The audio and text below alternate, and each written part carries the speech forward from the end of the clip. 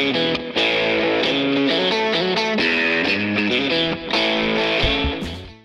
guys, this is Aishwarya from Freshersworld.com. Welcome to our YouTube channel on jobs and careers.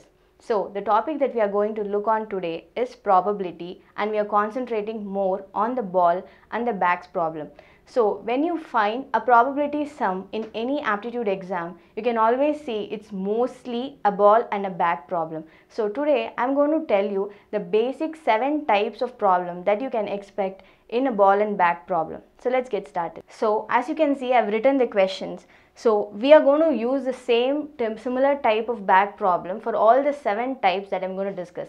A bag has 5 green balls and 3 blue balls. Let's get started with the type 1. So type 1 sum that you can expect in a ball and bag problem is AND sum.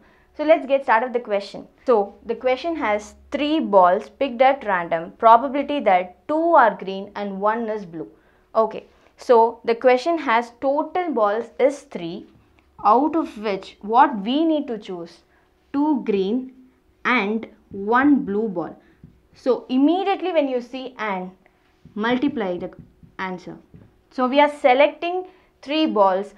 So a bag has 5 green balls and 3 blue balls. So total number of green balls is 5, out of which we are choosing 2. So 5C2. And as AND is there, we are multiplying it. Similarly, total number of blue balls is 3, out of which we are choosing 1. So 3C1 divided by, what is the total number of balls? 5 plus 3, which is 8. Out of which, how many balls you have to choose? 3. So 8C3. If you don't know the formula, it's always simple. 5 into 4 divided by 1 into 2. Number of times you reduce the numerator into 3C1 divided by 8C3, which is 8 into 7 into 6 divided by 3 into 2 into 1. So if you solve it, you will get the answer. So let's get started with the type 2 sum. So type 2 is OR sum. So the question that you have got is 2 balls are picked at random.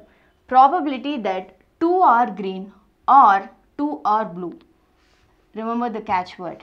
So the overall question is a bag has 5 green and 3 blue balls, out of which either 2 are green or 2 are blue.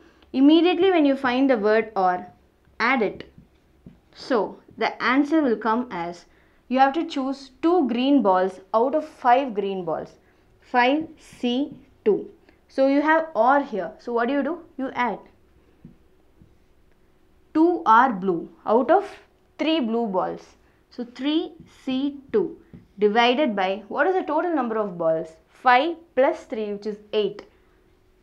See, how many balls you have to choose? 2. 8C2. Let's just simplify it.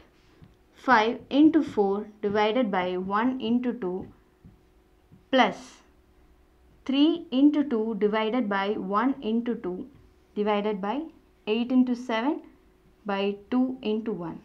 Once you simplify it, you get the answer for this question. Let's go to the third type of sum. So this is a combination of AND as well as OR problem. So we already dealt with the AND and OR problem separately. Now it's a combination of both. Let's get started. So the question is 4 balls picked at random, 3 are green and 1 is blue. Or 2 are green and 2 are blue. So the catch here is people get confused with AND, OR and AND here in the question. So while you seeing the question itself, you put the bracket in the question and confirm where you're going to multiply and where you're going to add. So 3 are green and 1 is blue, bracket, OR will be in between, 2 are green and 2 are blue. Now we can easily write the answer. So for this, 3 are green. How much from 3 you are taking? So there are 5 green balls. So 5, 3. If you see AND, what do? You multiply. So 1 is blue. Out of how many balls? 3 balls. So 3C1. Put a bracket. Now OR means addition. So you add it here. So 2 are green and 2 are blue. So 2 out of 5 balls we are taking. So 5C2 multiply, because we have and here and 2 are blue. 3 balls, we are taking 2. So 3C2 divided by how many balls we have? 5 plus 3, 8 balls, out of which we are choosing 4 balls here. So 8C4. Now it's very easy to simplify like we did earlier. Always remember, you put the bracket in the correct end or else your answer will be different from the other. So 5C3, 5 into 4 into 3 divided by 3 into 2 into 1 multiplied 3C1, which is nothing but 3, plus 5C2, 5 into 4 divided by 1 into 2 multiplied by 3C2, which is 3 into 2 divided by 1 into 2.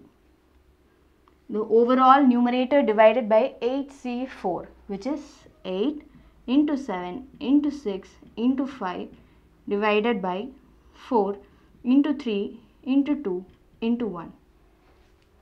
Easy, right? So today we have dealt with 3 types of ball and bag problems. As I've told you earlier, there are actually 7 types of ball and bag problems. So in the next video, I'll be dealing with another 4 types of ball and bag problems. If you have covered all the 3 plus 4, 7 types of problem, that's all you can find it in the ball and bag problems. If you're a person who's looking for jobs, please register in our Freshersworld.com. Kindly subscribe to our channel. Thank you.